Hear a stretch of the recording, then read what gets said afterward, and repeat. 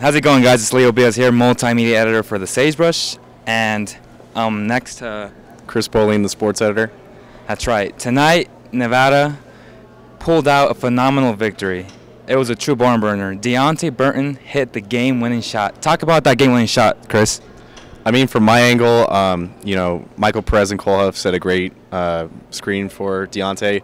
I actually, from my angle on the baseline, I was pretty amazed about how open he was on the shot, and he made it, and that's kind of become the norm for Deonte. But when you kind of take a closer look at it, they were double teaming him on that, and that was just a great play. And Coach Carter said in the post game interview that the design play was for Deonte to drive, but I guess Tay put his own spin on it, and obviously Coach Carter would not be displeased with the results.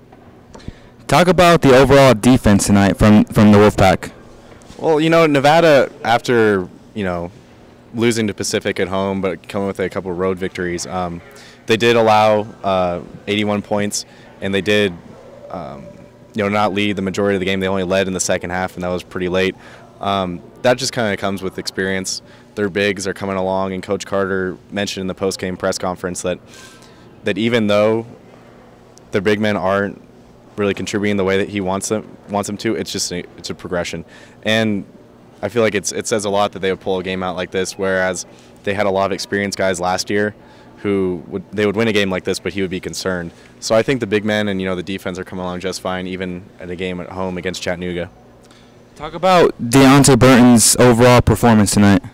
Well, Deonte, had a great night, 28 points, 9 of 14 shooting. You're not going to get a whole lot of complaints with that. And I think it just goes to show that, he's really embracing that role as a leader. Senior leader coming back. He could have had a chance to go NBA junior year. And, it showed a lot tonight. And sophomore year, too. Yes, sir. And also the thing with Burton was, there was a time in the first half when he had a breakaway one-handed jam. And, he energized the crowd. He has that ability with the fans. And, him winning at the end, people are going to be wearing Deonte Burton jerseys around not only the University of Nevada campus, but also Reno as well. And I think his aura is going to rub off on some of the other players, DJ Fenner and Marquise Coleman as well. What do you think his future holds as far as NBA potential? Well, Burton, it's a very short season. If you play a team like Chattanooga, they played a great game. Coach Carter even said at the post-game press conference that the Mokes were going to win this game. Nevada should have lost this game, but Burton, saved victory from the jaws of defeat. And that's just kind of the player he is. But I think the real test is going to be coming in Mountain West play. And, he's not going to be able to do it alone. Ollie Fall has to come around. Ronnie Stevens, who got a lot of crucial playing time minutes in the second half. The big guys are going to have to come along. Marquise Coleman is coming along. And Burton, can't do it all by himself. But right now, you're not going to get a whole lot of complainers with 28 points and hitting the game winner. Well, Sunday at 3, the Wolfpack will try to rebound and have a better game against Morehead State.